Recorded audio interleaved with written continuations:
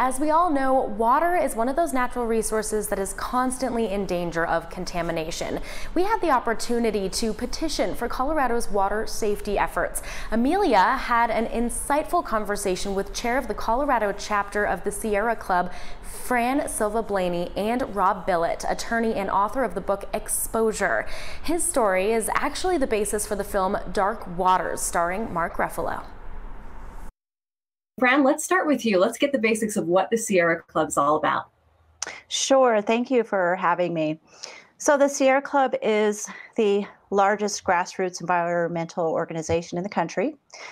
Sierra Club was founded in 1892 in California, and it was founded by people who wanted to hold wilderness outings. We champion solutions to climate change. We work for clean air, safe water, and land protections.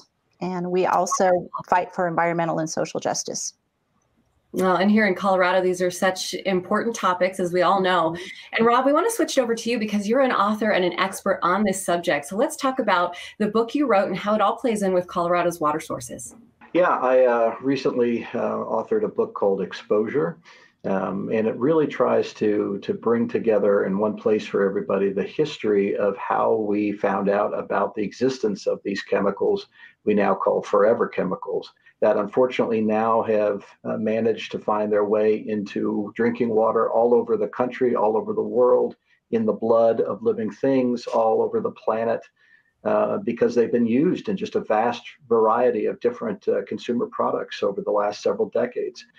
Stain-resistant carpeting, clothing, food wrappers, nonstick cookware. Hopefully that history will help people realize that we know a lot, and there's more than enough information now to move forward and do what we can to stop the further spread of these chemicals.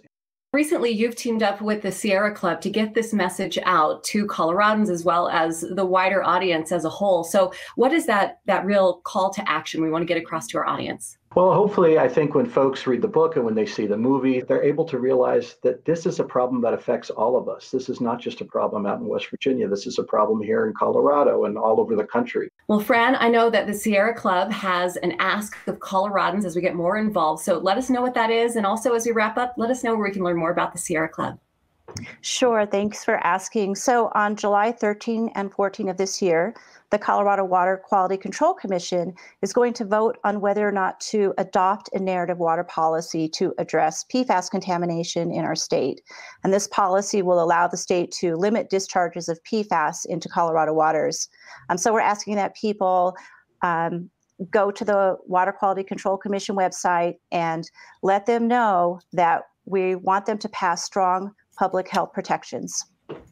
All right. Well, wonderful. Thank you both so much for joining us here on Colorado and Company, and we wish you all the best.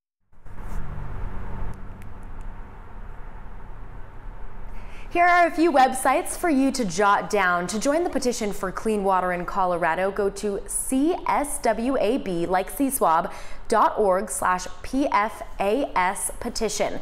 Learn more about conservation efforts being done by the Sierra Club at sierraclub.org. And for more on Rob Billett and the movie Dark Waters, go to darkwatersco.splashthat.com.